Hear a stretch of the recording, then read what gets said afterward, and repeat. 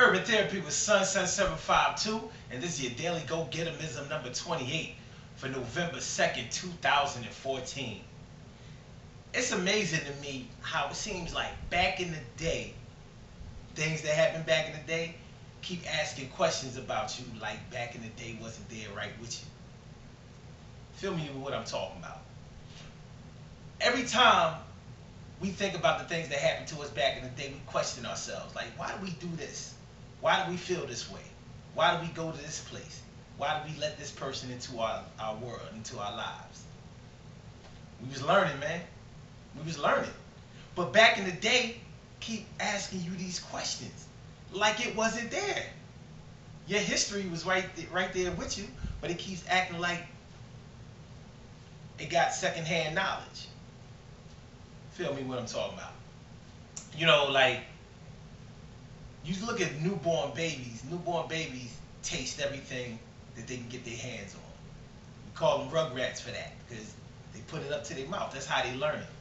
That's how they learn it. They want to taste things.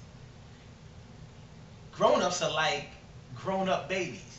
We're still learning, and we're still tasting things. We might not taste it with our mouths, but we're trying to taste the knowledge. So the taste is the experience, and we're trying to experience everything that seems interesting to us. But then later on, when we either benefit from our experience or we suffer the consequences for our experience, we question, why did we do this? How come we did that? How come we went here? Why did we let this person in our lives? Why aren't these people in our lives anymore? That's back in the day talking to us. Back in the day, it's asking you, like, yo, what happened? I'm like, back in the day, you was there back in the day. What's good back in the day? You know what I'm saying? So that's my metaphor for the day, y'all. The back in the day. Back in the day, keep asking us questions about what happened. So you tell back in the day this. Back in the day needs to understand that we had to learn. And we still learning. And we're going to still be learning till the casket closes and they lower it down. Actually, when the lights turn out. You know what I mean? By the time we get the casket, we already done went to wherever we going. You know what I'm saying? It's a good look, though. Listen. Yo, there's nothing new under the sun, man. Everything is just recycled. Everything is just recycled. We just replaying the same old record. But we got to learn that song.